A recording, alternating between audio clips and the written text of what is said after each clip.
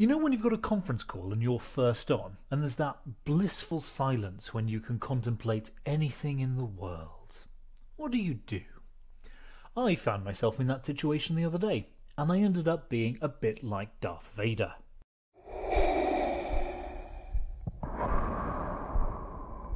No, not like that. I wasn't a heavy mouth breather on the conference call.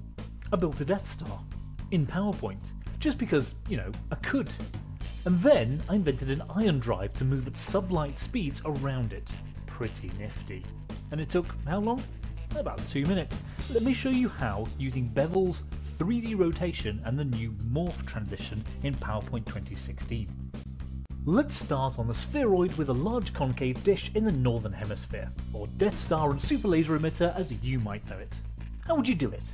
Without getting a whole load of Geonosians and a galactic empire, of course. Well, I'd start with a circle and then open up the Bevel options in the Format tab on the ribbon, and then the Shape Effects function just here. If you choose Bevel and then 3D options, you'll find the full 3D format options pop up. This is where the construction begins. If you imagine this circle as a flat piece of paper lying on a table that you're looking down on, the Bevel function works on the shape in two ways. The top bevel provides height and form to the top of the shape, the part that you're looking at. The bottom bevel provides depth and form to the other side of the shape, the part that's resting on the table.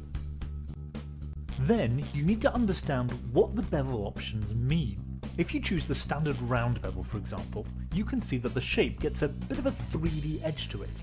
It's now like a cookie rather than a piece of paper, with a bit of height and rounded edges that curve to the flat top. This height is how much the shape sticks out towards you, while the width determines how rounded the edges are and how far the bevel gets stretched into the shape. So if you increase the width, you can see the shiny edge of the shape gets a bit closer to the centre and stretches as the curve becomes flatter. If you increase the height, it becomes more defined again as the shape gets taller. And so what you end up with is, well, hang on a minute, this is really confusing. I'm talking about a 3D shape and you're looking at it top down in 2D, so you've got no idea what I'm going on about. Let's make things a bit easier and put it into 3D. Don't worry, no special glasses are needed. Just to make it easier to understand, under the 3D format options, open up the 3D rotation options. Go to presets and choose the perspective relaxed option. Ah, so that's it. Now you can see the height and the curve of the shape. And if I increase the height on the 3D format options, you can see it getting taller. And if I increase the width, you can see it getting rounder. Okay, much clearer.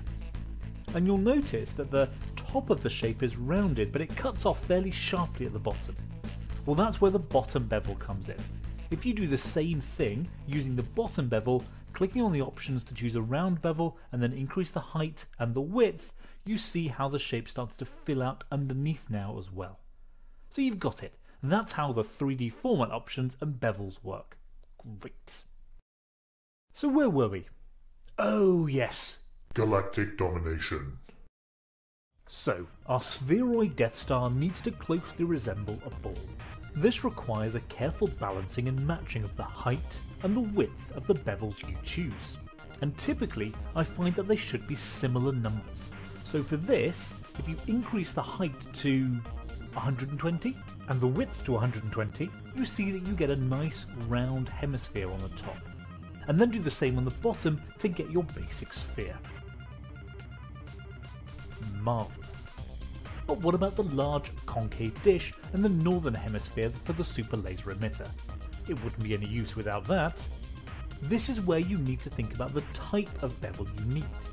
If you look back at the bevel options, you'll see there are several choices, and we've used the basic round bevel so far. But the next one along the list, beguilingly called Relaxed Inset, gives you a very different profile.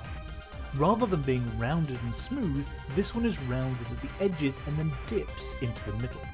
This has some promise, and is a feature that all leading Megadeth laser designers look for. It doesn't look quite right at the moment, the dish is far too large, which, as you well know, would lead to a diffuse laser that is difficult to focus. So adjusting the width of the bevel to bring in the curve is needed, which in turn reduces the diameter of the dip. and when you bring it in just enough, like so, you end with the perfect dimensions. The final thing to create Death Star-like appearance is the skin of it. This is achieved using a texture flood fill effect. Go to the flood fill options and select texture, where you'll find a whole load of choices that I'd never recommend you use. But amongst them, the newsprint option in the middle gives, at a distance, a rough approximation of the pattern on the Death Star. Ta-da! Or should I say, ta-da da da da da da da da da. Now, what about that cool trick where you get to fly around it and see your new creation? That's achieved using the Morph Transition, which, sadly for many, is only available in PowerPoint 2016, and even then, not the early versions of 2016, so make sure that you're up to date on your Office 365 account. Morph works across 2 slides and recognises any objects that are on both and seamlessly transitions from one slide to the next. If you move the object on the second slide, during the Morph transition, the object will move. Change the colour and it will blend to that new colour. You can even change the shape and size of an object, and amazingly, if you change the 3D rotation of the object, it will spin the object around to a new orientation, which is pretty funky if you ask me. And because this is a recording and you can't ask me, I'll just come out and say it anyway. This is pretty funky. To enhance the effect, I put an image of a starry sky in the background and then copied it onto the second slide, where I've resized it and repositioned it. That way, during the transition, you get a nice parallax effect with the Death Star in the foreground and the stars in the background moving independently of each other. And there you have it, your very own mobile, planet-destroying superweapon. Please use it carefully and don't leave the plans lying around.